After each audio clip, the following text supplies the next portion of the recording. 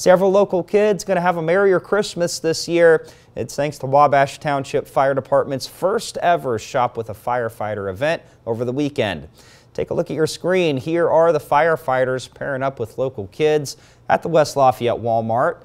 They helped cross off items on those Christmas lists, and presents ranged from new winter wardrobes to some popular toys you can see right there on your screen. And hey, Captain Drew Hampton says the department wanted to help spread some holiday cheer. It was a great feeling. Anything we can do to help cheer up kids this time of year, take some burdens off of the families, getting them whatever they might need. I am just truly blessed to see other kids be able to enjoy and get the things that they want. I'm all for the kids, and I feel like this is a great environment, and this is great that you guys are doing this to help them out. Hampton says the department really wanted to give back to the community, and he's hoping to help host the event again next year.